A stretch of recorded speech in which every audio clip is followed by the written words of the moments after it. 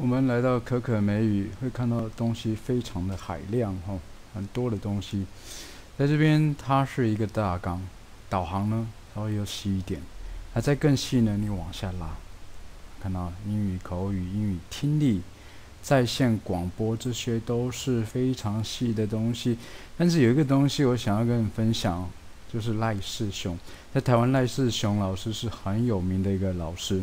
可今天来到这个可可英语呢，基本上教材都是完全免费。点选进来之后呢，你再来看看，再点选进去，你所想要的东西，我想应该在这边都会找得到的。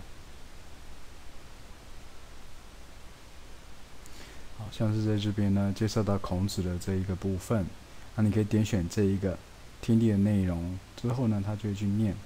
它是简体字呢，或许你可以把它复制起来。